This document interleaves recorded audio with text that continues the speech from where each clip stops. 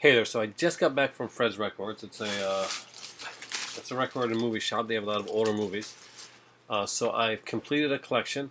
Uh, there's a bunch of stuff there. Some stuff I picked up, some stuff I still wish I picked up, and one really rare thing that I'm going to show you guys that I'm very excited about. So let's get to it.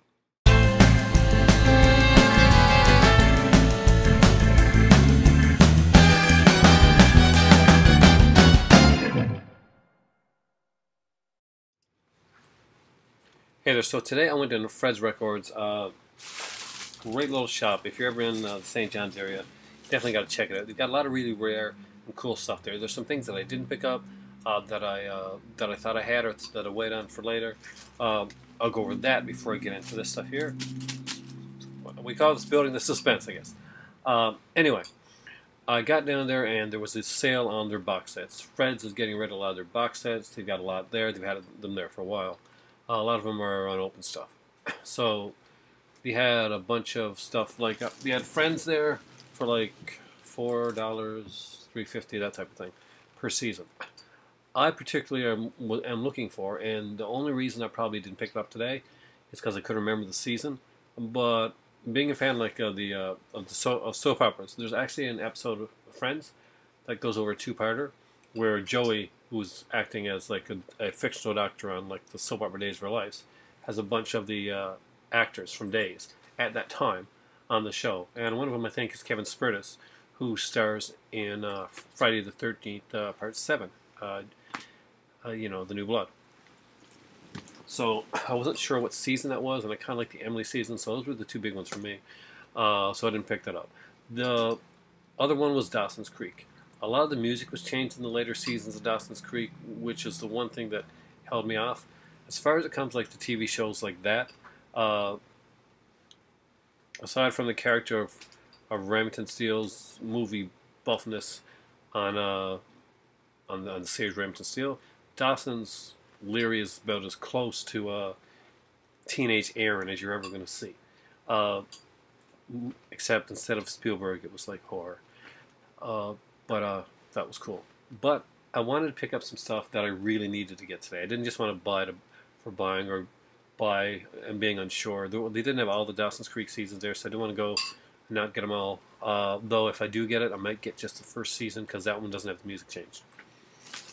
Now, then maybe I'll go by the set down the road or something. I'm not sure. I do like having the seasons on their own, though. I did grab I got the last 3 seasons that I needed for the series Angel.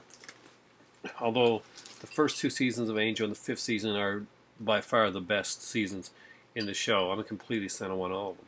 So I have, for $3, I grabbed Angel Season 3. This is the one where she gets sucked into the other dimension and kind of becomes a god, Cordelia, before Joss Whedon would continue to screw over in the next 2 seasons of the series.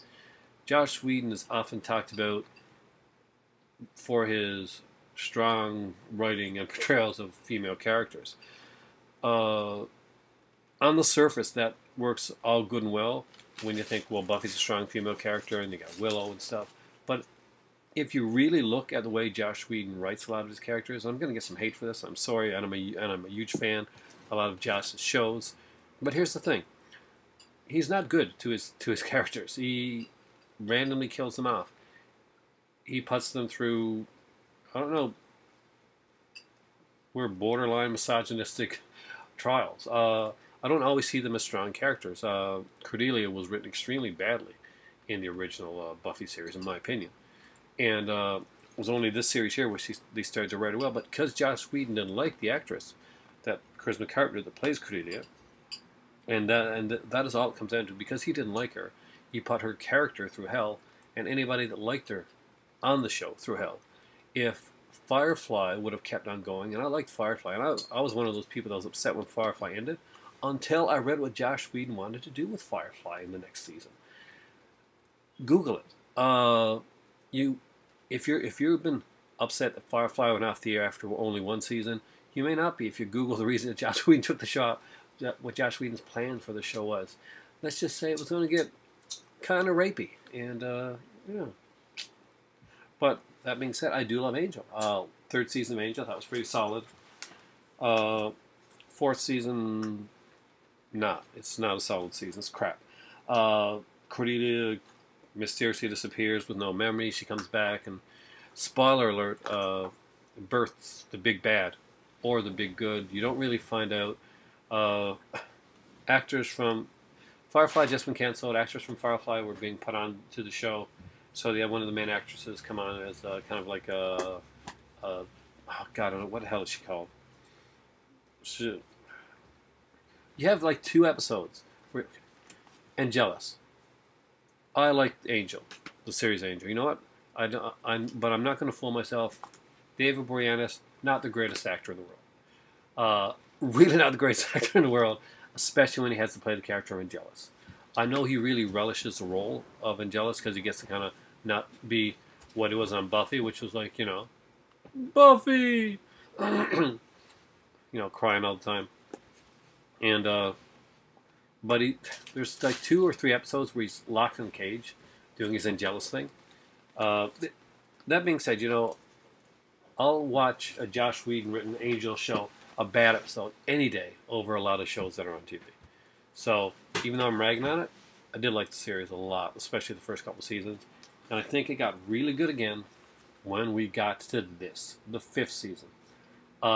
Why? See, this guy here. Here we go. Spike, who I've been lucky enough to meet a couple times in real life. Really nice, gave me a hug. Really nice guy. He rocked it. What they did with Amy Acker's character in the 6th season, though, not a fan of that either. Not gonna lie, I did not like what happened to Fred in season 6 of Angel. Spoiler alert, they kill her too. They kill her, and her body's a husk, and it's taken over by an entity of some sort, which a demon or something. I don't remember right now. But that being said, all that negative stuff being said, there are some great episodes in the 5th season of Angel. I love the way the series ends. You take that 1,000 on the left, I take 1,000 on the right, something like that. And I actually kind of look forward to having all these to complete. I got the complete Buffy, and now I got the complete Angel. That's a lot of hate for Whedon when I really actually like him a lot. Yeah, I apologize for that. I actually do really, really like Whedon, and I thought Angel, for me, was a more solid series in many aspects than Buffy was.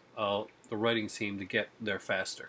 But that being said, Buffy had more time to had more, they'd been around the block by the time Angel came around. I picked up one other thing. $6. I'm so stoked that I got this. Yeah.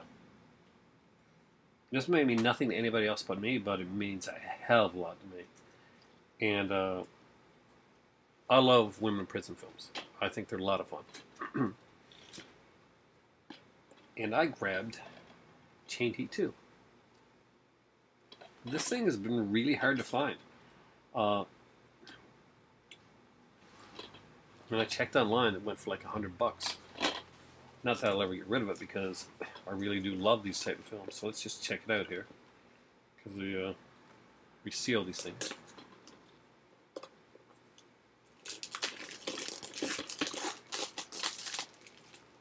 I hate the fact they put a sticker on the inside.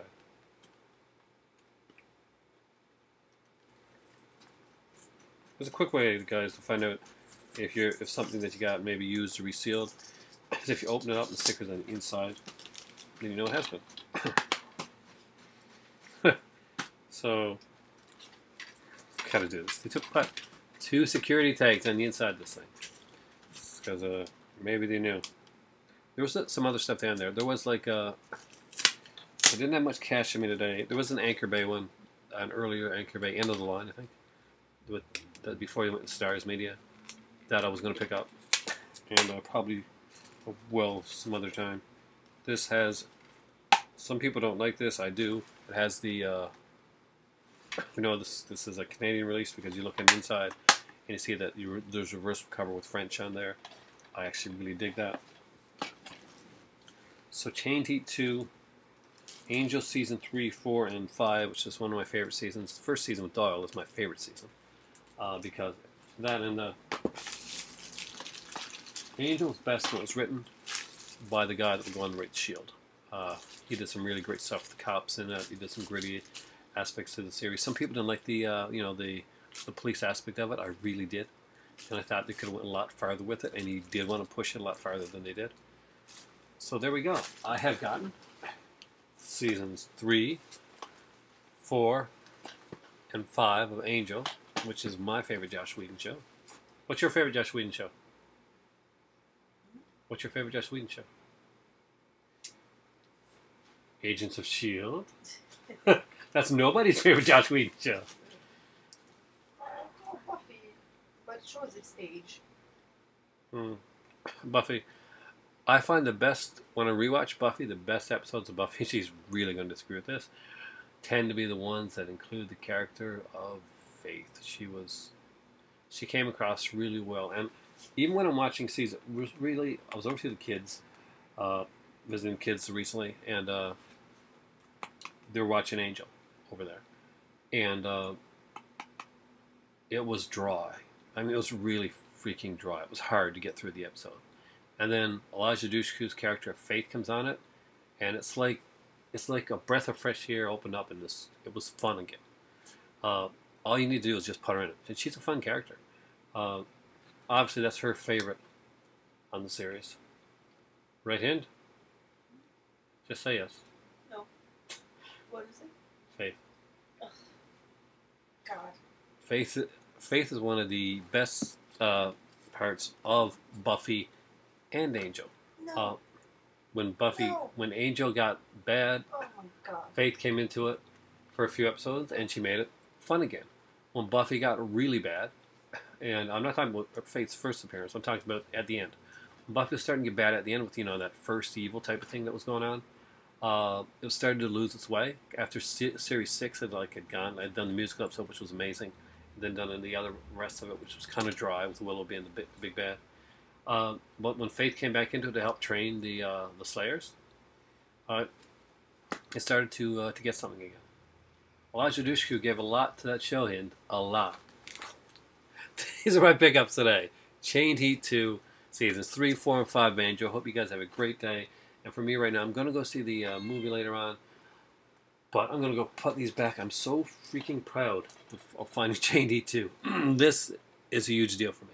I know it's a cheesy women's in prison movie with Brigitte Nielsen, but it's a huge deal for me to find this. Thanks a lot for watching. For me right now, it's time for tea.